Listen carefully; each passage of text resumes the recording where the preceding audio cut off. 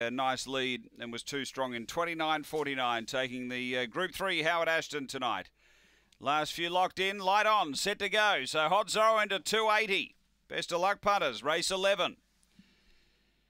Racing, Hot Zorro second or third away. Hello, I'm Jade out quickly. Senny Max there. Hot Zorro running really strongly to the first bend. Ran up the track a bit and bumped into Senny Max. They go to the back. It's Hot Zorro out by 3. Doing the chasing, Senny Max behind those Long Gully Jane.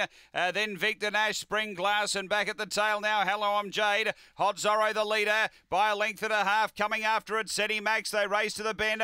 Hot Zorro, Senny Max up on the inside. Hot Zorro kicking, and Hot Zorro has beaten Senny Max, third Victor Nash and fourth Spring Glass. Then came Hello I'm Jade and Long Gully Jane back at the tail end. Time here is around 30 and 20. 30.23 the run. Hot Zorro, number 1 the winner, Bob Harris.